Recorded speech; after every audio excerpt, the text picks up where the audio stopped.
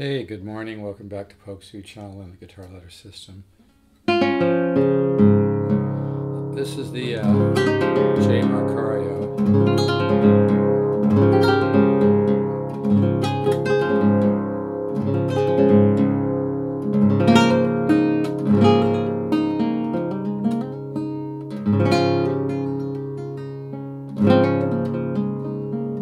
Now here I'm playing in this altered tuning. I kind of call it the flamenco tuning.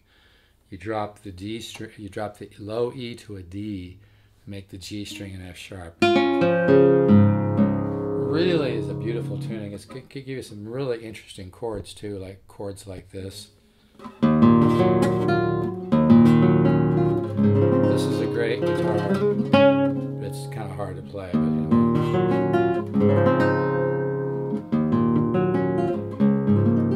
But I want to continue my focus of developing right hand technique because it's so easy to have a lazy right hand. You really got to work your ass off. You really have to work your ass off to wake up your right hand, but it's so worth it because, I mean, I'm 70 years old and I'm still improving my right hand, which is so exciting. Usually it's at night when I'm warmed up. It takes me about an hour to warm up, but you know, and it's not just for playing fast, it's for developing playing with weight, you know, bringing more tone out of your instrument.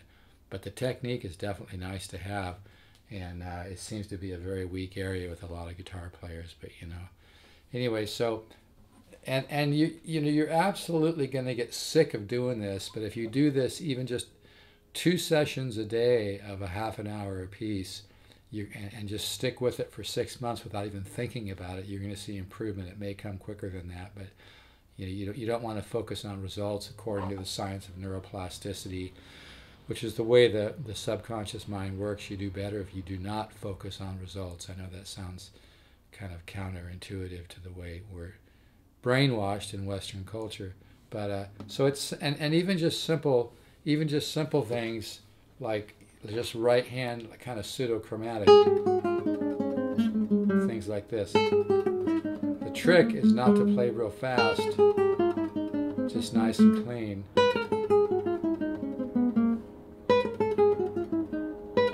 Simple things like this. So repetition is the mother of mastery. And then also doing like, you know, like 5, 7s, 4, like simple. I know you're saying, well, you know, if you want to see my left hand, the left hand's not that important for what we're talking about here. But I'm just down here, so I'm going to put it back to make the focus more the right hand. So 5,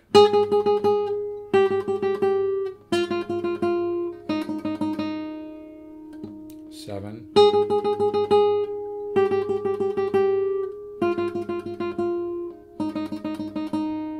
When the right hand begins to wake up, it is really exciting, and it's not just going to happen unless you put the effort into it. And like I said, it can get very redundant. There's times when I almost hate playing guitar, although I really love playing guitar. But when I do these sessions, I like to watch well, I can't watch basketball now, it's over. I like to watch baseball and just do simple things like this. Sometimes I put the accent on the first note. Just simple things like this. Now you might not think that you're getting results, but you are. You're training your nervous system, you're training your muscles, muscle memory, your nervous system, developing right hand technique. Developing right hand technique is really important, and it's one of the weakest areas with a lot of players, you know. So you can kind of vary it up like so.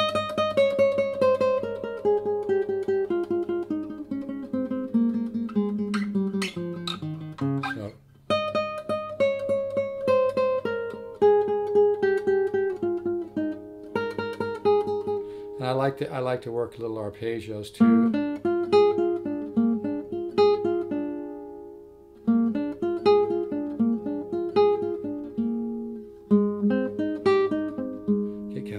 Classical approach. Here I know you probably would like to see the left hand here. Using arpeggios is more of a classical kind of a Bach approach.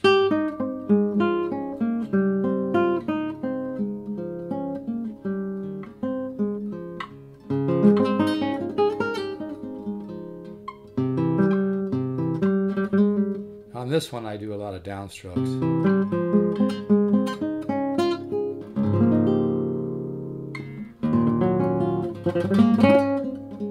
But anyway, you want to work that. It's just like simple things like doing 7 notes per 7 picks per note.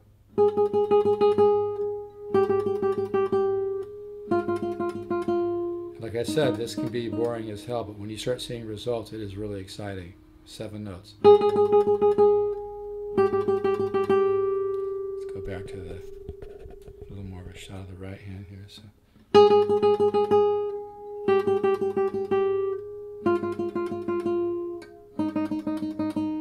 5.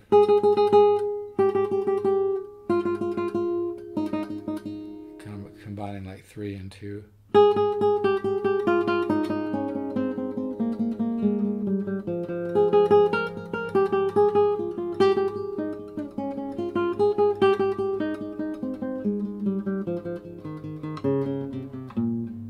You can kind of make up little exercises that are melodic. Like I made up one like this.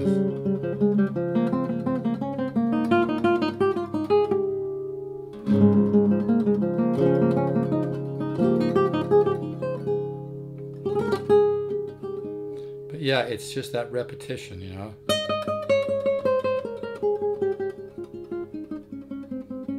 So like if you spend even just 2 sessions a day of about a half an hour a piece doing nothing but this, and don't play real fast, play real clean and slow. In fact, when I warm up, I purposely try to not play fast, even though my right hand kind of wants to play fast. It's kind of a funny thing. It's kind of like having a strong dog on a leash. It keeps pulling, you know, and you kind of hold it back, and then when it goes, it's like, wow, it just explodes. 7 notes. Well, that was 5, sorry, 5. So 5.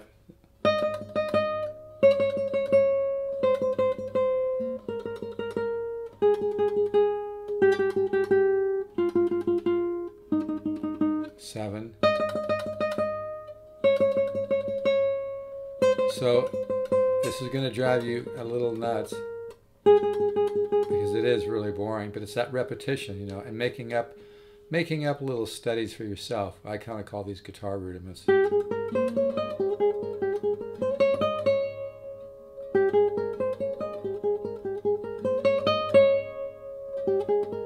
Maybe just for tone, pull off one once in a while. You can mute.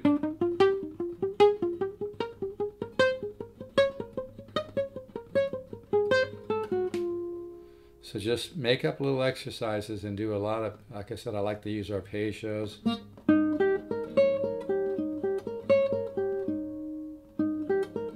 Sometimes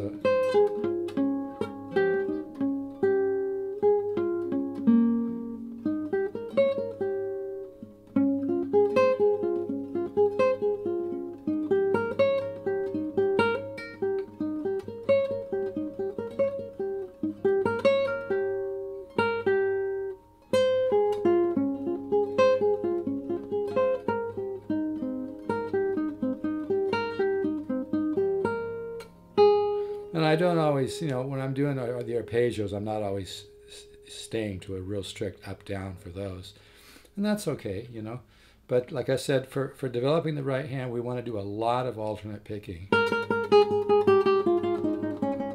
Simple things like this, you know. 3, you know, just 3 notes.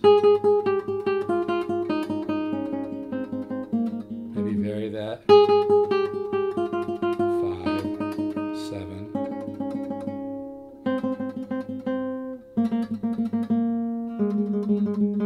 It's the discipline that, you know, even though it's repetitious and boring, it's that discipline. But if you do this a couple times a day for a half an hour sessions a piece, you're going to see some results. But again, according to the science of neuroplasticity, which is the way the subconscious mind works and grows, you get better results if you don't focus on results. Just do the work. And like I said, it can even be simple things like just pseudochromatics.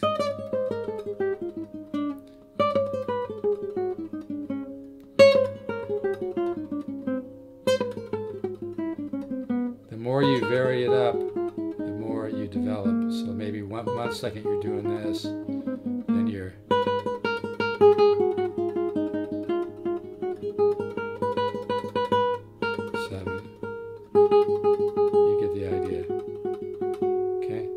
so don't let that. Anyway, take your right hand development seriously, and it will really add to your musicianship. And it's really exciting when you begin to develop your right hand. All right, folks, this is a beautiful guitar. I'm not selling this one. This is J. Marcario, and it really has a beautiful, beautiful sound.